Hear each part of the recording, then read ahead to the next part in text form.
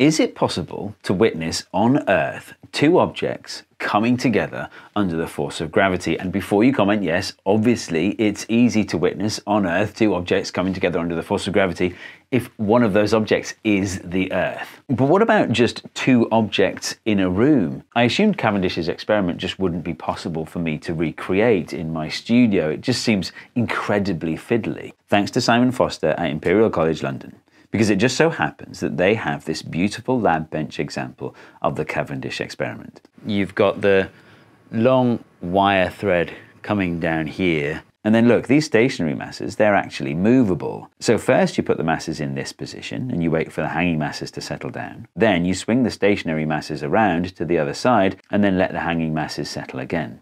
How do you measure the change in angle of the hanging masses due to being pulled one way and then the other by the stationary masses? And you can see here we also have a laser. With the laser pointing at the mirror, you can see the reflection on the wall there. And of course the reflection is moving back and forth as this torsion pendulum that is the hanging masses oscillates side to side. It also means that this whole thing takes a heck of a long time. So I hope you'll forgive me for, at this point, deciding that the equilibrium position is about here, marked in green. So then we switch the stationary masses over to the other side, and once again, here it is settling down in the time lapse. And eventually you can see that the new equilibrium position is different to the old one.